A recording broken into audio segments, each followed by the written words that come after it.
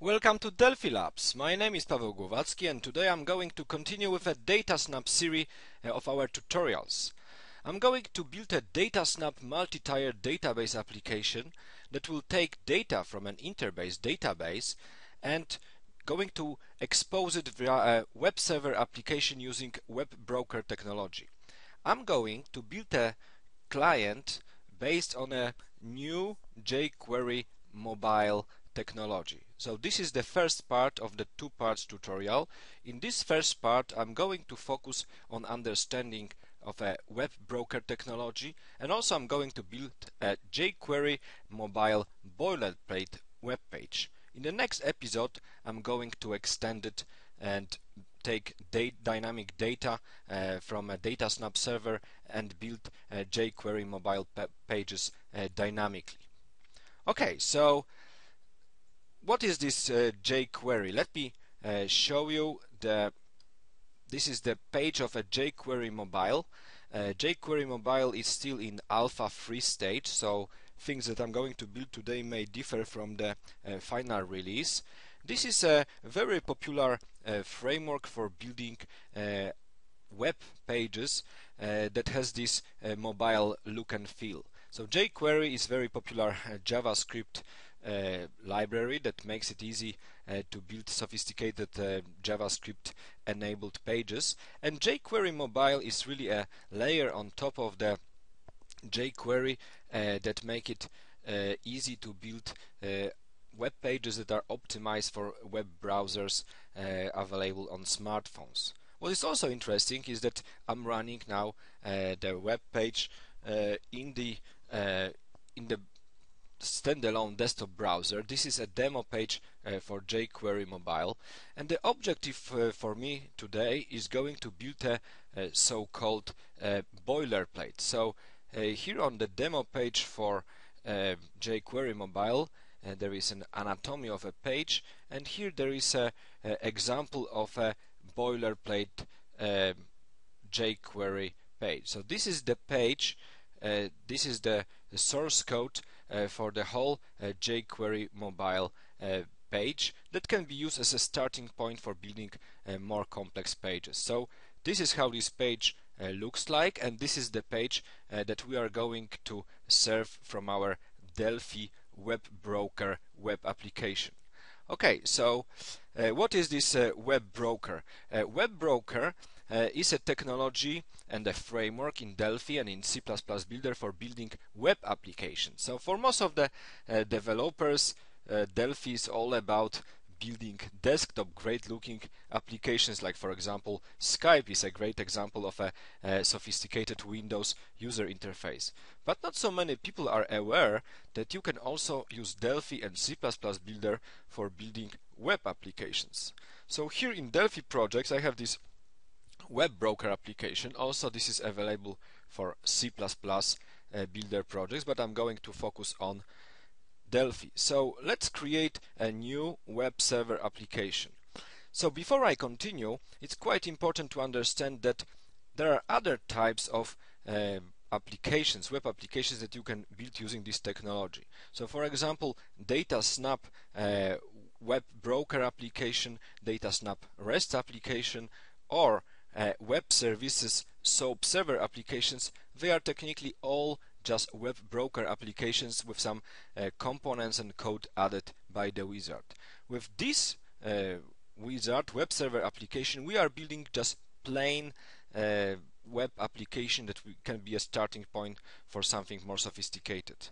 Okay, I'm going to click on OK, and the first dialog will actually ask me, first and the only dialog in this wizard will ask me how do I want to package my application. So what I'm going to do, and this is something new for Delphi XE and RadStudio XE, is a possibility to create a standalone self-contained Windows executable that is both web server and also web application. So I'm going to go for this option in the VCL application, and the wizard will create for me the whole project.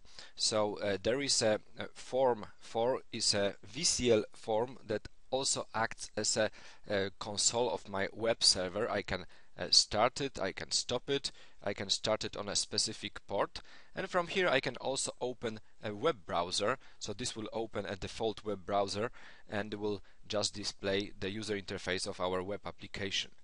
The second unit that was generated by the wizard is an empty web module. It's derived from a tData module, and this is a place where I implement my web application logic. So first let's save our applications. I'm going to go for my DataSnap Labs, and here I have this WebBroker jQueryMobile Boilerplate unit already in place. So unit 5 is my web module unit. So I'm going to save it as a web module unit. The unit 4 is my main form unit.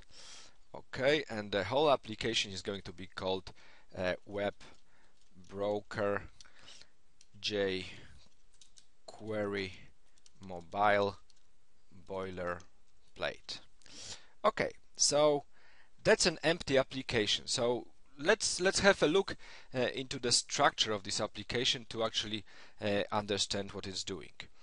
So first of all, the central point of our application is web module.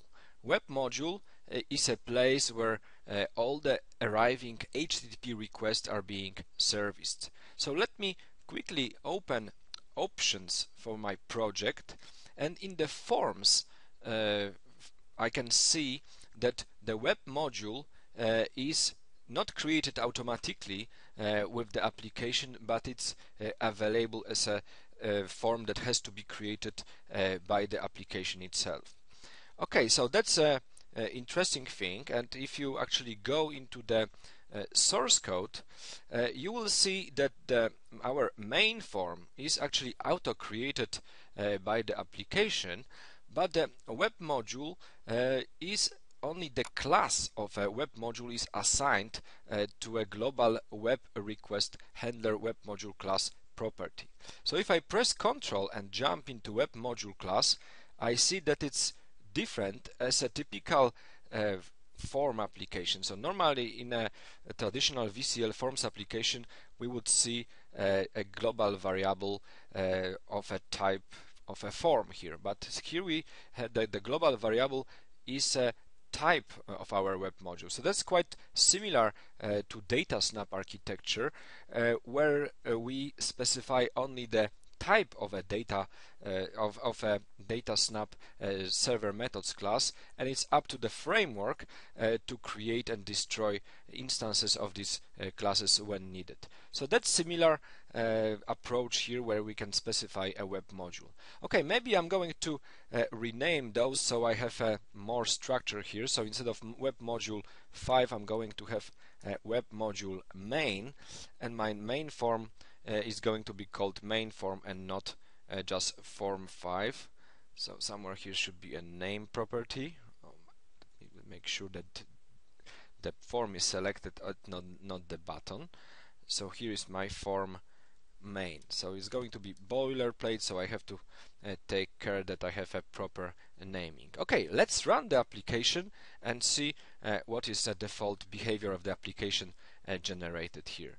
So I need to start my web application on port 8080, and now I'm going to open the browser. So it's going to just display an static web server application text. Okay, let's move back. I'm going to stop this application. Let's have a look into the structure of our web module. So web module itself is derived from a data module. So this is a convenient container for some non-visual components. And this web module has a actions property. So this is a collection of actions that can be used to process HTTP requests. So every action is of type web action item. So that's the wizard has generated for us a web action item called default handler that is going to respond to any request. So you can specify which type of HTTP request you want to this handler to react. You can also specify the path inside your URL. So this is the URL inside of your web application, so you can add a different logic here. So also this event handler has onAction property.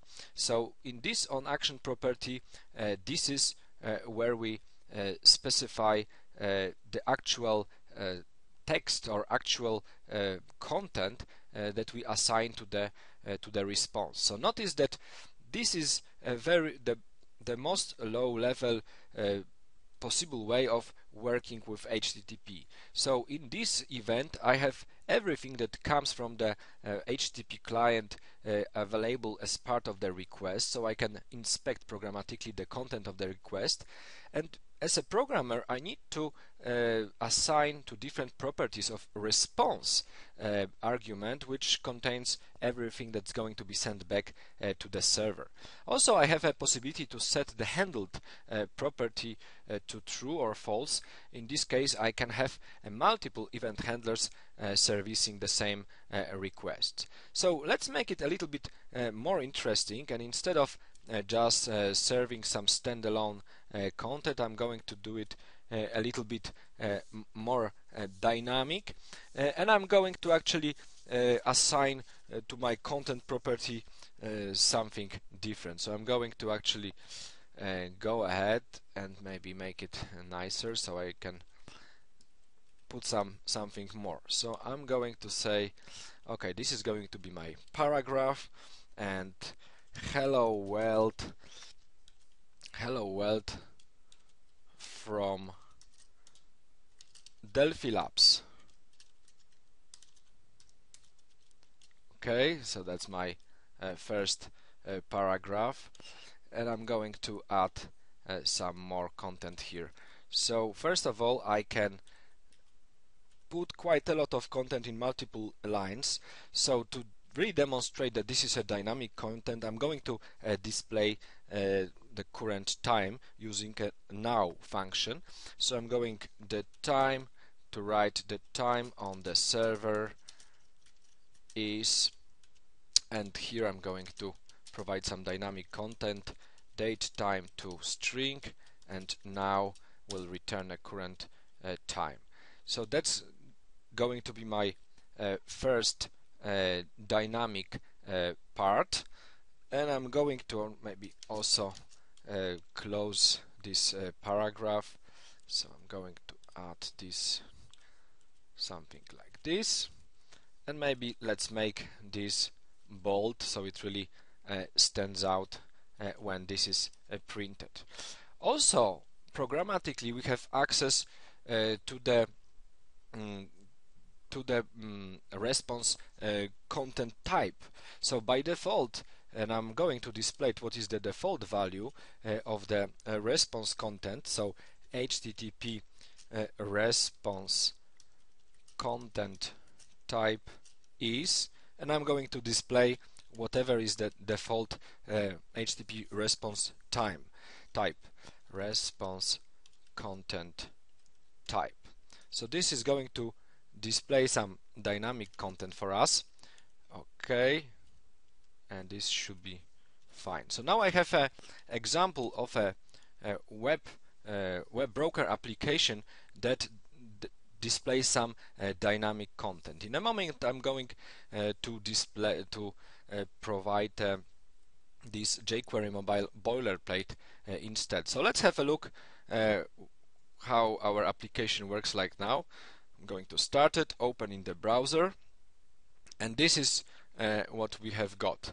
So this is our dynamically generated page that displays current time, and also displays the default HTTP response content as text HTML. So this is default content, and we are not restricted to just text and HTML. We can display arbitrary MIME type. So you can, for example, assign to the content maybe a JPEG object, JPEG image, and set its content type to JPEG, so you can very easily build it. Okay, so that was the very first part of my jQuery mobile boilerplate. Let's move to the part 2.